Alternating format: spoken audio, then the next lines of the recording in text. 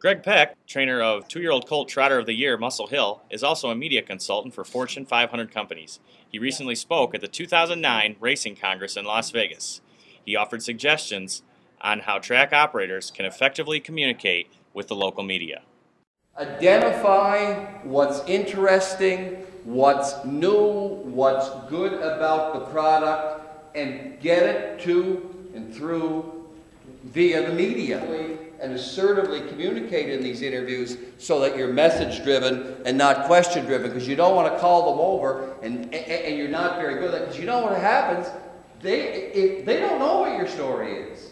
And if you can't tell it, who will? Talk to the media, educate them, update them, and anywhere you can get an emotional story, that's always a good one as well. And I'm going to suggest to you, even the 8 Bells story of the world actually could have been capitalized on and was not.